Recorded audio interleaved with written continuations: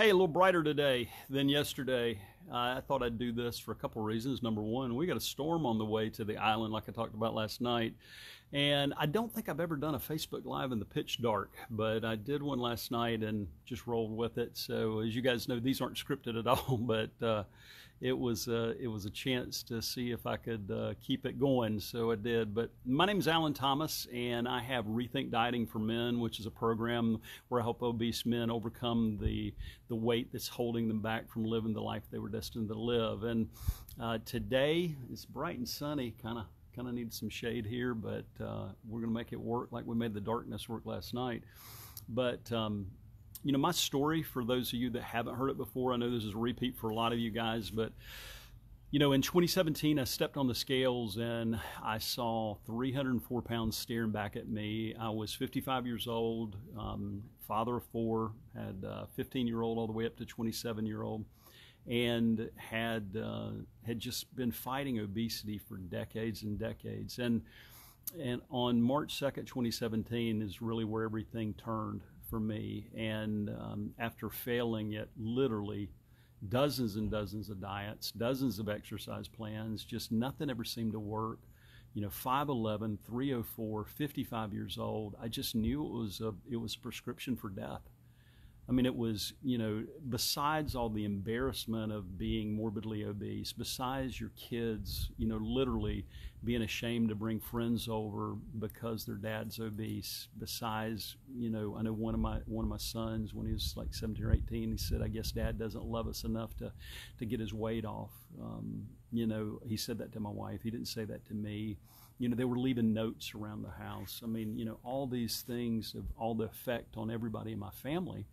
And I just couldn't get this weight thing down. It was just, you know, it was crazy. I kept putting it off and procrastinating and looking for the perfect diet and looking for the perfect exercise plan. And, you know, what it was is I didn't really have the key to get it done. But when I saw that 304 pounds, after being in the life insurance business where I served the senior market, that's people, you know, typically over 65 years old, I could never remember meeting a man 65 years old that weighed more than 100 pounds overweight. I mean, they're probably out there. I just couldn't remember ever meeting one. And I was like, oh my God, I'm dead in less than 10 years. The reality was I really was believing I was dead in less than 5 years. I didn't have any major medical issues, had a couple things going on, but nothing big, you know, a little cholesterol, you know, stuff that you could excuse. You can say, oh, it's no big deal. But, you know, the reality is people walk into the emergency room of the hospital with chest pain and die of a heart attack every single day that had nothing wrong with them. And I knew that I had one big thing wrong with me that was just as plain as the nose was on my face, and it was my morbid obesity. You know, all the times where I'd sat in chairs and literally had to look, like this chair I'm sitting in right now, you can't see the arms of it, but I couldn't have sat in this, you know, because my backside would have been so big, I would have had to have chosen to sit somewhere else, or walking into somebody's house and, you know, and them kind of gasping under their breath because I was so fat. They didn't realize I was that big. And, you know, in seeing classmates, you know, that I went to high school or junior high or college with, just, you know, look at me like, have you let happen to you? And while everybody has a challenge in their life, you know, mine I wore on the outside of me, and it was embarrassing. It was embarrassing. But now it in 2017, on March 2nd, it was more than embarrassing. It became super urgent. It became so urgent that I had to do something right then. And you know, what's crazy is, you know, the process I went through, I literally, from March 2nd to November 17th, I went from 304 to, at age 55, to a weight I hadn't seen since I was like 20 years old, which was 175 pounds. I did it in 260 days. And people say, well, what's different? What was different was, it brought up so many memories this morning, and yesterday morning. I was riding my bike, and I pray and I think and I ride along the beach. We live on Amelia Island, which, as I said, we got a hurricane coming, but it's you know, a mile from the beach, a mile from downtown where we live. And you know, I was thinking back, you know, different victories I'd had in my life that had nothing to do with weight. You know, I remember when I got my first car, getting the keys to that car and starting it up. I can still remember that. I remember when I was still in college, I was working my way through college and got my first house. and getting the keys to that. I remember when we moved to Florida, it was a dream of ours to buy a home on the island, getting the keys to the house, my wife and I having that.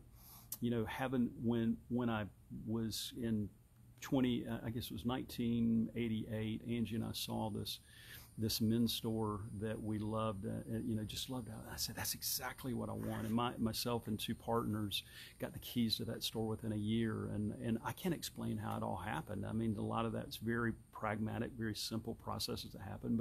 But it was when I got the key. When I got the key to being able to open the doors, when everything changed. And I know that's kind of a hokey metaphor probably for you, but it really is beyond that. I mean, I think that we spend all this time looking for the how-to. We look for the how to lose the weight. Well, what did you do? People would ask me what I did, and I would always jokingly say, you don't want to do what I did, because you wouldn't do it. And they and they laughed, and they were looking for a Band-Aid. They were looking for a Band-Aid for a bleeding wound that was just, when I say that, I mean metaphorically, they were, morbidly obese and looking for a way to lose 5 pounds. I mean, they would, and I did this. I was, looking for a pill I could take, looking for a shot I could take. I considered the lap band and the gastric bypass, which not shaming anybody who's had that done. God bless you. I hope it's worked. But I knew all the risk, and was I going to risk my life going under surgery for something that I should be able to control myself? And so going through that process, when I figured out what the key was to get me there, it was never about the diet and exercise. Did I have to change what I eat? Do the men that are losing amazing amounts of weight that I'm working with have to change what they eat? Of course they do. I mean, this isn't some magic, I don't throw pixie dust at people and say, oh, lose weight. And it doesn't work that way, but it's, or, go run 800 miles and you're going to lose weight. No, I tell my guys all the time, you cannot outrun the fork. That's what a coach told me years ago. You can't outrun the fork. It's too fast. And so, but when I got committed, really committed, there's nothing that's unachievable for the committed. Somebody who's really committed to something and just will, and that's the way I was in March of 2017. That's what changed everything for me. It was never about the diet and exercise plan. It was about the power to stick to one. And then it became, after I lost the weight, I learned even more. I thought, the learning was over when I hit 175. Well, no, it wasn't. Because what do fat people usually do? They go back and become fat again. So I started gaining some weight. I did, and then I realized, wait a minute, I'm thinking about this wrong, and I had to shift again. Had to shift my thinking again and change the way I thought about it to get the key to keep the weight off. And so, I say all this to you guys to give you hope, because, when I walk into the closet now and I don't see any of those morbidly obese clothes, the 48 size, 46 pants that stretch to a 48, so I wouldn't have to say I was a 48, like 46 isn't fat enough. When I meet somebody now, and it's not a beauty contest, but it is nice when you look at yourself and you're not ashamed to be in a picture with your family, when they're not ashamed to introduce friends of theirs to you because they don't want them to know that their dad is morbidly obese. When you're not ashamed to walk into, to a room with people and I'm speaking to the guys that are obese. What that creature is like around your neck. When I say that, I mean when you've got 100 extra pounds on your 50 or 75 or whatever the number is, or 200 pounds, whatever it is, it's the same thing. It's this prison where you feel like you can't do what you're supposed to do. And I say this all the time. There's more potential covered up by obesity in this country. Oh my God, it's so sad. And the numbers keep going up. It was 39% of Americans were obese. Now it's moved up to 42%. I heard this the other day. I haven't verified that number, but 42% of Americans are obese. So we spend $72 billion on diets and exercise plans. Okay, so let's think about this. So you're spending all this money on that, and we're still getting fatter. Well, maybe it's not the diet and exercise plan that are the key. Maybe that's just part of the solution. Like when I got the key to my first car, well, the car had to have parts and had to have things that made it work. But without the key, nothing worked. And when I walked into my house, and I have a thought that I'm going to share that I just thought about. When I walked into my house the first time, it had to have a roof on it. But the key to get in that door, the roof made no difference without the key to that door. Probably one of the most fun keys that I've ever picked up in my life and put into a lock that unlocked it was when in 2004 or 2005, I was in a contest that my wife had entered me in without me even knowing, and there's a whole story behind this, but it was to win a car. It was to win a Mazda RX-6 or whatever it was. It was red. And when I reached my hand in the bag and pulled out a key, if the key started the ignition, it was your car. And that's what happened to me. I reached into that. There's a picture of that very day that it happened. And there, as I said, there's a huge story around that. But I put that key in the ignition and the car cranked. It was my car. It became my car that second. All my kids are running around. There's actually a newspaper around, and people around. There's a radio station. This is in Columbia, South Carolina, at Ray Mazda, and I won this car. But I would have never won it without the right key. I had to stick my hand and draw this random key out. Well, what I'm saying to you guys is to give you hope is there's a key to your weight loss. There's a key to getting back your certainty that you had but when you were younger. There's a key to getting back your mojo so you can walk into the boardroom and be just the badass, excuse my language, in the boardroom, and to be that guy that your wife married you for, or to find that significant other. There's a key to that. There's a key to it, but you've got to have the key. Does it run the whole car? Is it, is it the tires? Is it the engine? Is it and I'm thinking of every metaphor I can think of here. No. But without the key, nothing works. And this is what I found, and that's what men who I'm working with are finding out. They're finding out it doesn't matter that I'm not a doctor. I'm not a doctor. I tell guys all the time, listen to your doctor. Don't do anything unsafe. Listen to him. Get a checkup. Do all that stuff. But if the doctor could have fixed it, he'd already be thin. I tell them I'm not a nutrition or dietitian. Dietitian got great ideas. I know exactly what to do, but if the nutritionist and dietitian could have got him thin, he'd already be thin. I'm not a physical fitness expert. I mean, I ride my bike, I walk, I do some running, I do some calisthenics, some different things to make me feel better. But if that was going to solve that guy's problem, if a physical trainer was going to solve it, he would already be thin. So are those important components? Yes, of course they are. But is the real important component that you're missing the key? The key to give you the power to stick to a diet, because you've been on 100 different diets that didn't work, or 1,000, whatever you want to call it. I mean, I don't know if I hit 100, but I didn't miss it by much of different diets. The program that I used to lose weight, I'd failed on 6 or 7 times. It's a great program. I love it. I absolutely adore it. It's great, but it was not the key. The key was in here. The key was me. And so, and that's what I love when a guy gets it. That's what I was on the phone with a client on Friday who's getting it. He's within 10 pounds of his target weight that last year he couldn't even believe he could hit. And he's so close and he's so powerful. And he's moving up his date to reach his goal because he's got the key. And then it's like one of the guys that reached their target weight this past week, I've talked about him, Matt. He's an amazing guy who at 5'6" and 275, when he set his weight at 180, he couldn't even fathom being 180. Well, he hit that because he got the key. Now he's got the key and he's saying, well, maybe I could be even healthier at 150 because I'm only 5'6". And I'm like, do what's healthy, do what makes sense, but you have the key, go do it. So having the key to whatever it is you're doing is not the whole solution, but nothing works without it.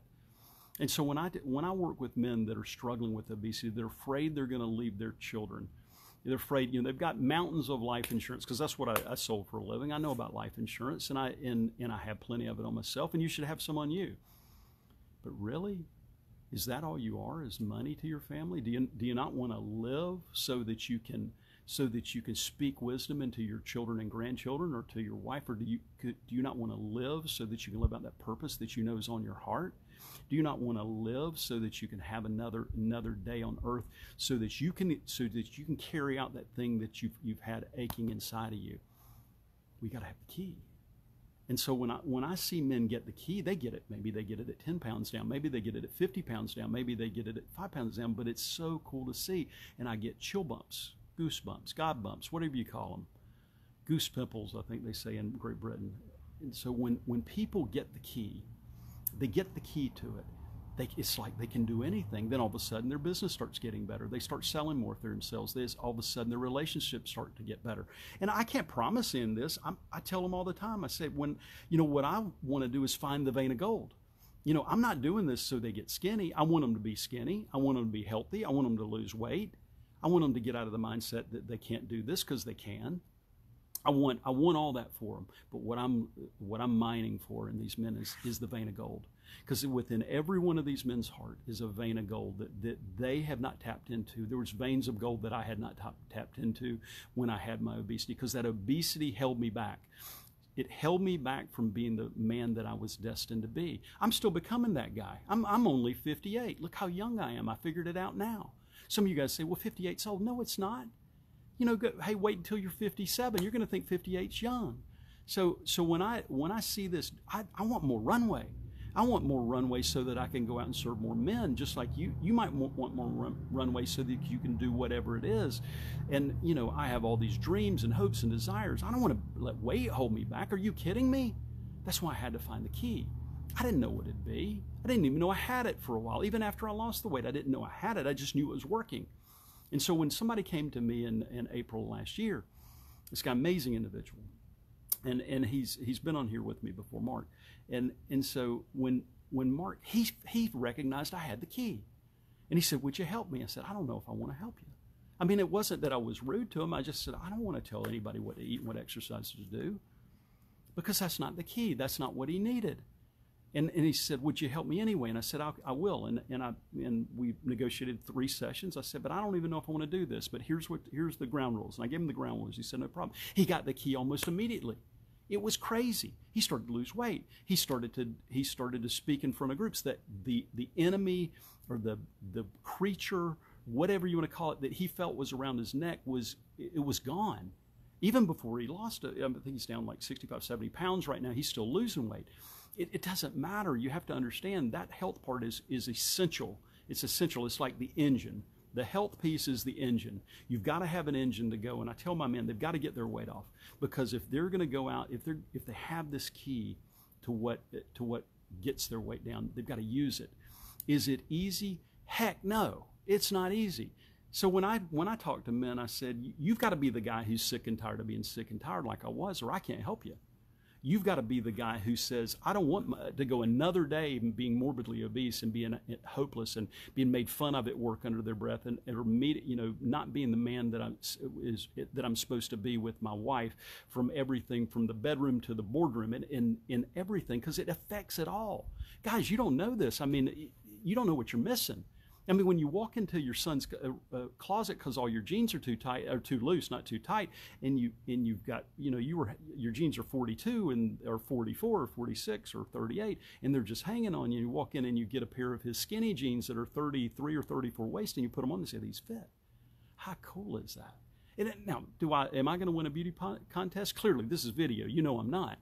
But to have that feeling, do you not think that made me a better dad, a better husband, a better at what I do for work? Do you not think that made me better? Oh my God, yeah, it gave me confidence. When we have that certainty that we can step into something and walk through it and win, there's so much power that we gain from that as we lose these pounds. So I say this to you guys.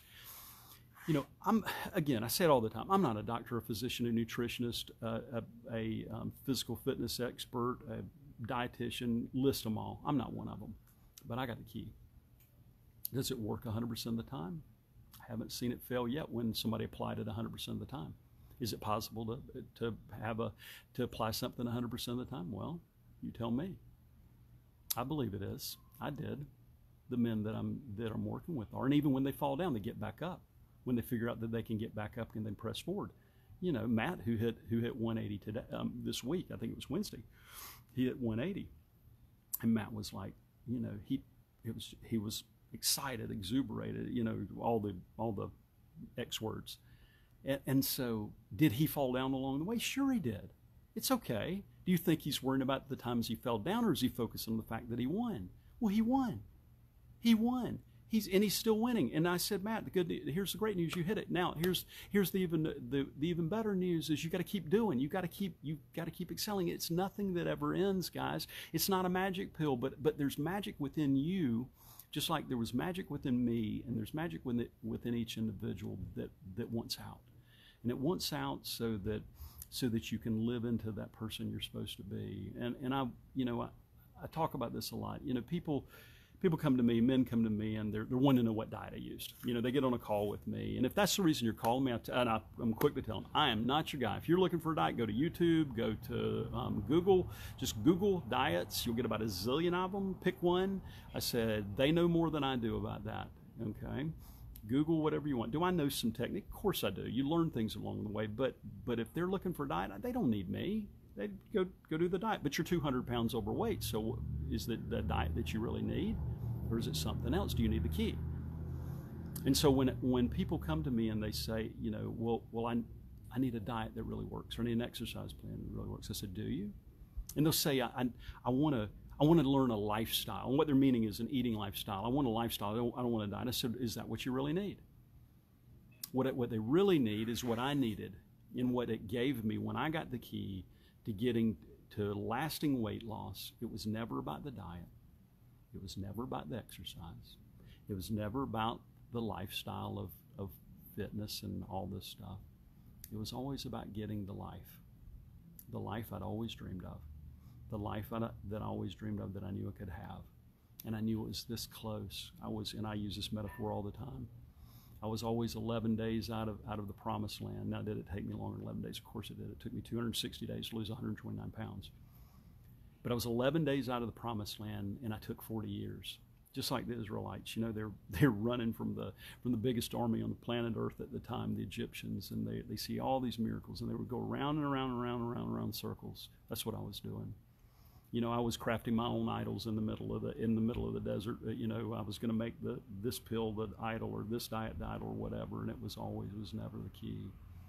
The key was a roadmap that put me straight on a course that was 260 days to the promised land of being fit and have energy and have all these things that you say that I always said I really wanted, but I was unwilling to do, really.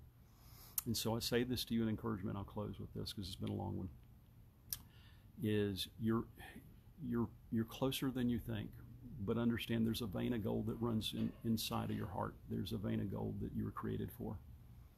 And if you want to have an honest conversation, reach out to me. I mean, I give this every time, and I tell people all the time, when you get on the phone with me, it's not about me selling you something. I'm interviewing you honestly, and I'm going to be real blunt here. I'm interviewing you to see if you're a guy that really wants the key, if you're sick and tired of being sick and tired. If you're like the men that, one of the guys that came in, it's so much fun to watch. He just got out of the 300s. He's dropped 18 pounds, and gosh, I guess it's been about 16 days, and so it's amazing to watch.